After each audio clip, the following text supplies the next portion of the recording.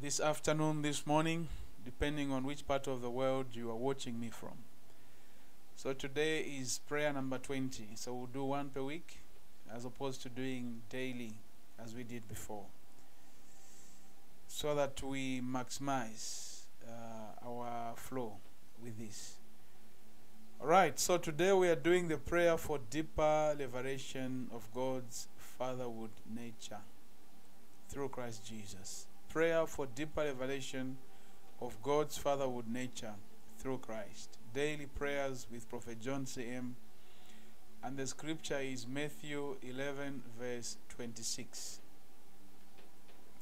The Bible reads, All things have been committed to me by my Father. No one knows the Son except the Father, and no one knows the Father except the Son, and those to whom the Son chooses to reveal him.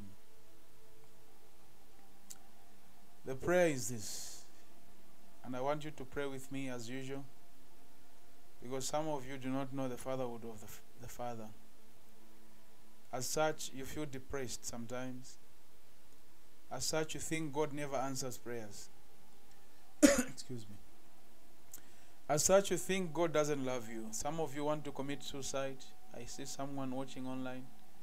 You've contemplated suicide twice the last 3 months.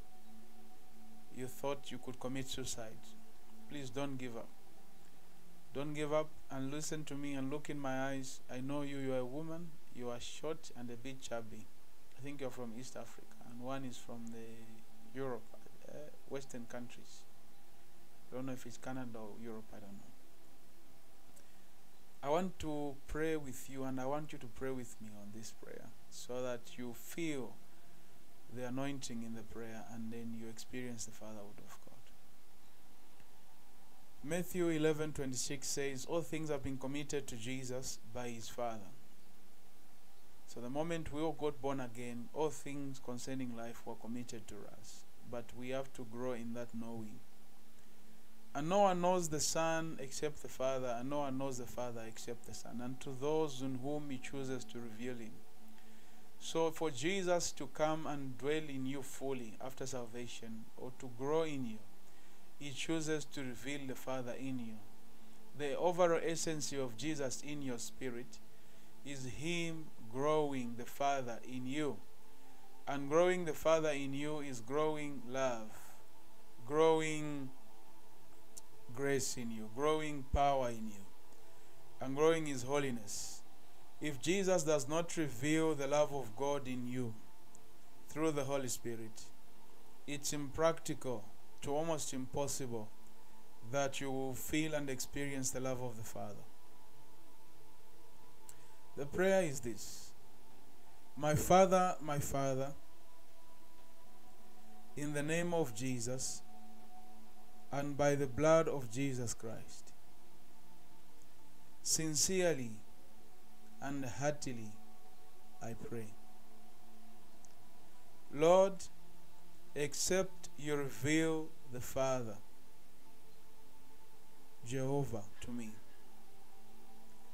I may live in the shadows of who he is and never experience the real fullness of his person, love and true holiness.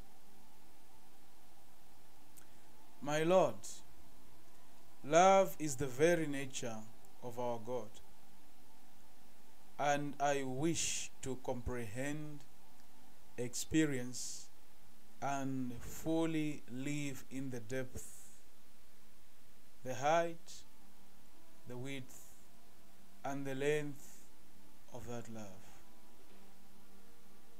Having read in the Bible, my God, your love overcomes all,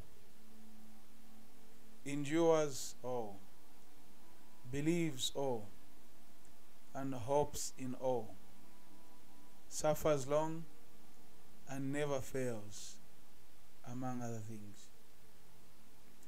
This is the love I'm praying that my heart experiences in this lifetime, shed abroad by the Holy Ghost, and sustained by your commands in my heart and in the Word of God.